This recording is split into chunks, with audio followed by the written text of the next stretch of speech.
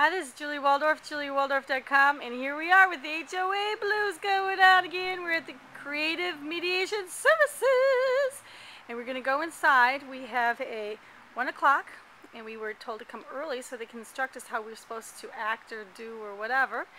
And we're mediating with, hey, Rusty, who are we mediating with? With the San Luis Mediation.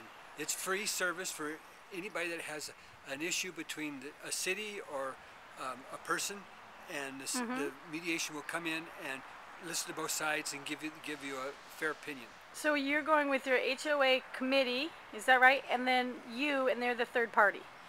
Yes. Okay, and it's all paid for by the city? Yes. Through our tax dollars? Yes.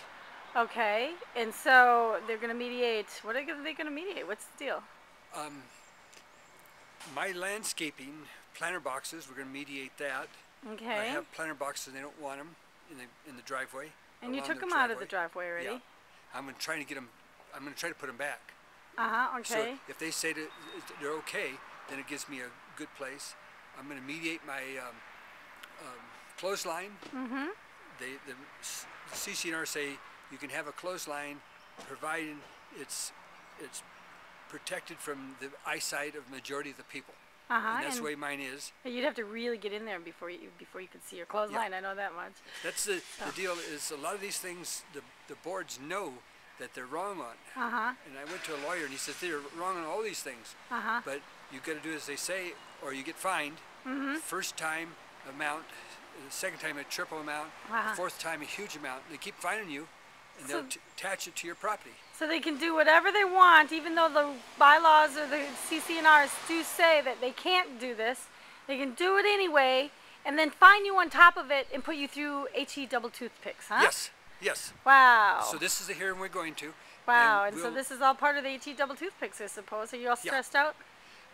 Well, it's taken me most of the night to get stuff put together, and photographs. We have photographs of about 40 homes. They have other planters in their driveway and stuff like that, yeah? That have the same issues as mine. As we've talked before, is in 2001, they formed a tribe of 3 people that started the board. And they decided this is what the neighborhood's going to be like, and this is who's going to live there.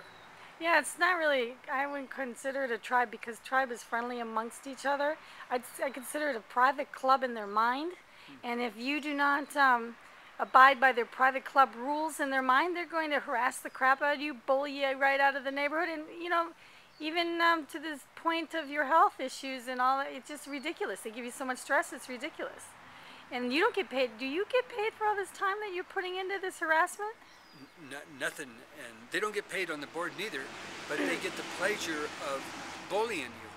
Yeah. Yeah. Well, what's really bizarre is that you're actually paying for your bullying because it's paid through your HOA dues. Correct. Which is sad. It's just bizarre. HOAs need to go, as far as I'm concerned. You can go back to neighborhoods. And go back to neighborhoods and people not controlling the neighborhood. Anyway. Anyway, well, thank you very much. Julia Waldorf, juliewaldorf.com. Ciao, ciao. Ciao, ciao.